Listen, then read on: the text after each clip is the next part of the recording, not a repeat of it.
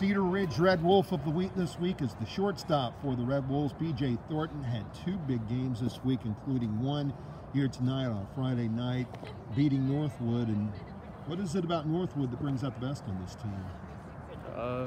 We just beat them the first time, so we sort of had the confidence we could do it again.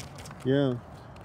And how has it been? You've endured some tough stages these last couple of weeks. So how have you managed to get through all that? We just kept practicing and worked on what we needed to. Mm-hmm.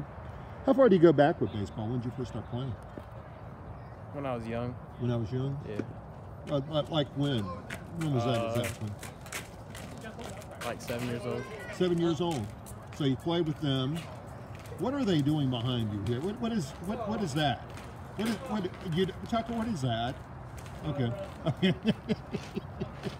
Don't know what he was trying to. They're trying to upstage you, I think, with a pitching dummy or something. Is that? Does that gentleman have a name right there? Or? Matthews. Matthew? Yeah. Why is it called Matthew? Oh. I think he's talking about the dummy. Yeah, the dummy. It doesn't have a name. Oh, the dummy. Well, okay. Well, the dummy's here. Oh, they're doing the moto. There you go. See, there you go.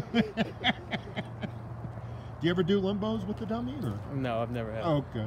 So where'd you go to middle school? Gravelly Hill Middle School. So you went to Gravelly Hill, yeah. And that led you here. So what do you love about baseball? I just think it's fun and I enjoy the sport. Mm-hmm.